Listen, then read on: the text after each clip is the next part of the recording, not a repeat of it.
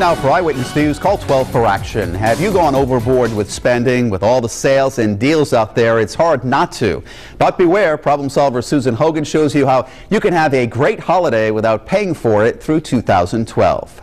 It is so easy to get carried away, I know. While it's such a great feeling to give, it's not such a great feeling to get the bills.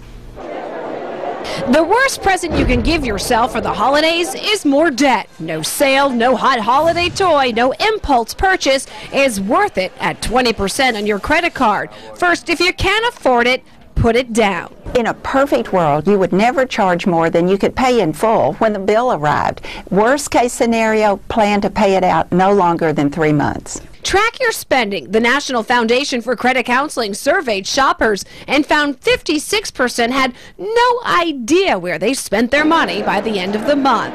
Think about it. We work so hard for our money and then we spend it so casually. So do yourself a favor.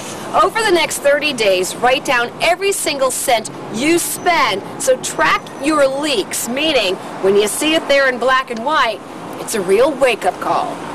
Prioritize your debt. Credit card debt is particularly unforgiving, even with new protections. Aim to pay it off. The best boost to your credit score is paying off big amounts of debt and then paying on time every time with the credit card after that.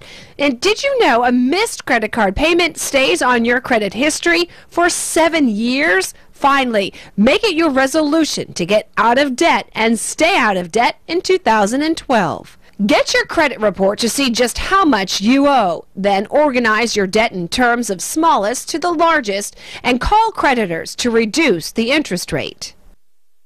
And this may also be the best time to do an inventory, look at all of the gifts you bought, and really think whether it's necessary to give all of them out. And if you have a consumer problem you need help solving, contact our Call 12 for Action Center Monday through Thursday from 11 until 1. Our hotline is 228-1850, or if you're interested in becoming a Call 12 for Action volunteer with me, you can call that same number you see right there on your screen. I'm problem solver Susan Hogan, Eyewitness News.